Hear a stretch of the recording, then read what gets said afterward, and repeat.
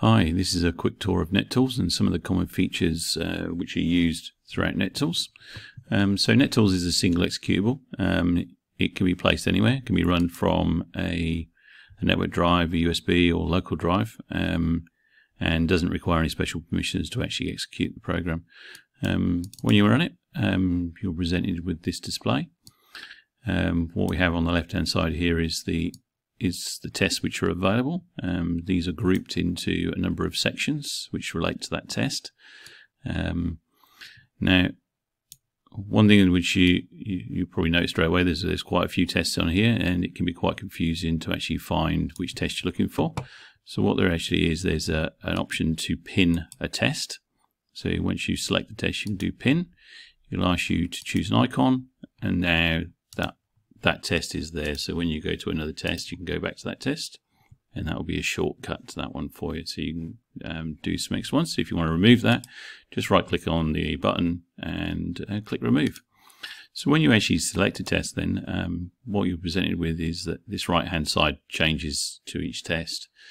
And the standard pattern is that the top half will have inputs and options which are available for the test, and then the middle section is usually results, and then the lower section here is an output or results, which will show you some status information or any error messages which happen when the actual program is run.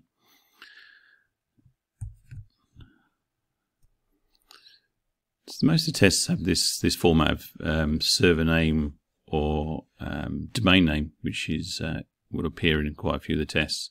Now these fields, because it's using native Active Directory name resolution, you don't actually need to specify the server. It will actually take into account what the machine is, what domain it's joined to, and then use that as its preference.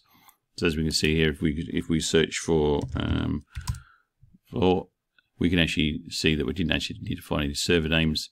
It's known which server to go to. So this is the local server on here, and it's gone back and it's actually done the query. Now, once you've actually got a set of results, one of the common features within NetTools is that you can actually copy and paste these details. So to actually export this, it's as simple as just copy. And so we can do a copy and paste, so we can copy a single column, a line, or the entire table. And then once that's actually been exported, like there, we just copy the table, and we'll demonstrate that by pasting it into just Notepad here. So to demonstrate that you can actually export that details.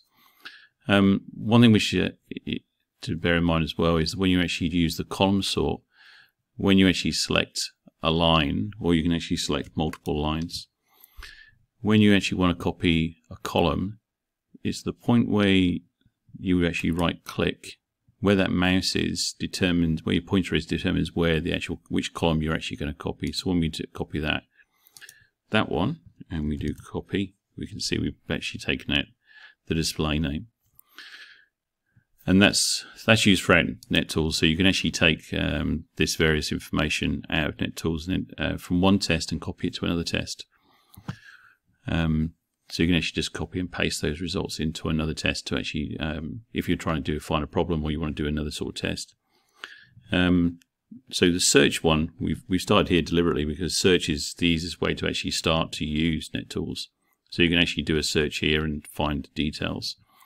But within the search option, what you have is you have this use with, and from here we can actually then start interrogating more details on this individual user. So we can go look at their ACLs and look at permissions on that actual object. We can go do some GPU allocation stuff. We can go and see when they last logged on. So there's a number of different tests which all link. And so the other thing which is used predominantly throughout NetTools is the right click menu. So you'll see quite a few options when, so for instance in here, you'll see that there's a number of options here, and there's quite a few options which are all right clicks to allow you to actually use that information to do other tests or actually export it to actually interrogate an issue further. The other thing which is common throughout NetTools is that there's this three dialog boxes, which is the properties dialog, which gives you a very similar and sort of look and feel to what you have for Active Directory users and computers. One of the features of this though is when you actually hover over one of the fields, it'll actually tell the attribute name which actually is used to actually populate that field. So if you want to try and find out how that information was populated, and you want to actually try and troubleshoot a little bit further, you can actually go in and start looking at those details. The second dialog box is the AD attributes, and what this does is it provides you a list of all the attributes for an object, and within there you get the object, the attribute's name, the actual value of it, what type it is, so what the actual syntax of the object is, and then whether it's actually a single or true. Which this column is helpful when you're trying to do update queries and sort of manipulate an Active Directory later, so that becomes in a little bit more when you get into more advanced features of NetTools. And then it's the same as everything else within here. You can actually then right-click, copy, so we can actually take the whole of that data out and paste it into Excel or whatever you want to copy it into. And then there's other options. So from here we can go and see the schema definitions for that particular attribute. And this is one of the actual additional features where we can actually now start piping some of the data from this attribute into the LDAP search, so we can actually start populating LDAP search from this dialog box. The next one, third one then, is metadata. So metadata actually shows you the replication metadata for an object. Now in this particular dialog we've opened it for a user, and the user doesn't have any attribute.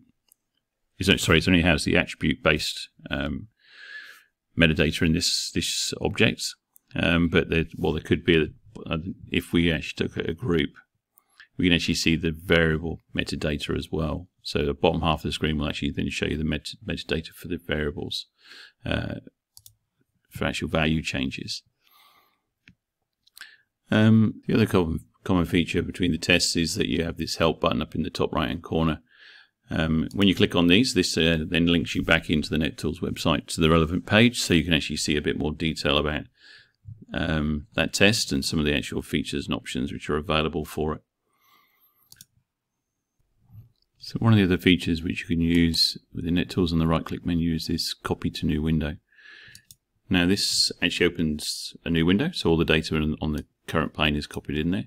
And this then provides you with a number of different features. So you can actually do sorts on the columns, and if you actually right click on the column, you can then do some additional filtering. So we can actually then start doing some filtering based on some conditional sort of details of what's in the actual field itself, or we can actually start sort of excluding various pieces of data to actually then do that. So then you can actually then format this data then to be used somewhere else or to be exported. So if we export that to a column, and then we can paste it then into Notepad here, but that works equally well into Excel as well. So that concludes the quick tour. I'll post some more videos with some more details about some of the individual tests, which will help you to try and use NetTools a bit more productively.